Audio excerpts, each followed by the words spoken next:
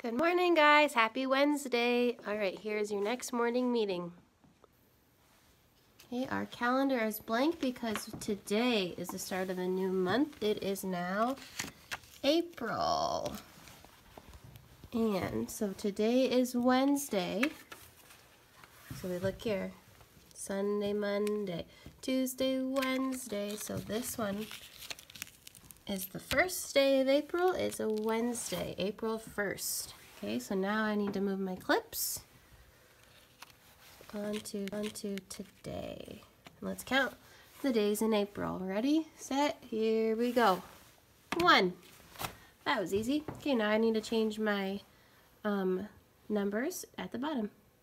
All right, so today is April 1st. I'm gonna write a 1 right here. Yesterday was March 31st, so a 3 and a 1. And tomorrow will be, what number comes after the 1? 1, 2. It'll be April 2nd. Perfect.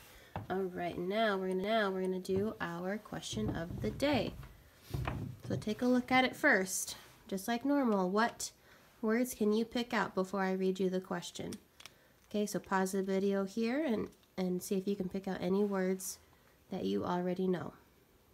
All right, so some words that we know. We should know this word, C-A-N, can. We should know this word, you. And we should definitely know this word, a. Okay, so our question says, where can you walk through a jetway? Think in your head, where can you walk through a jetway?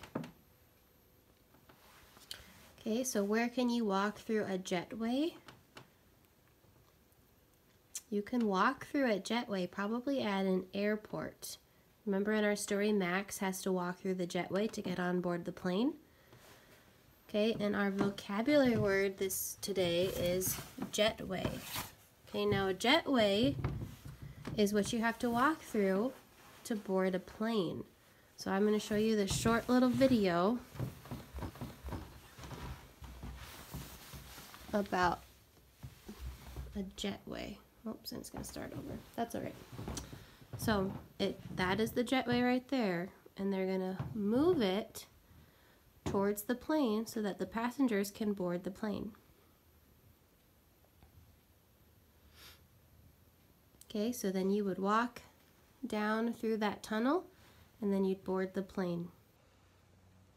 All right, so now we can listen to the book again, Max Takes the Train. You can find that on our YouTube channel, and then we will do our center work. All right, see you guys soon.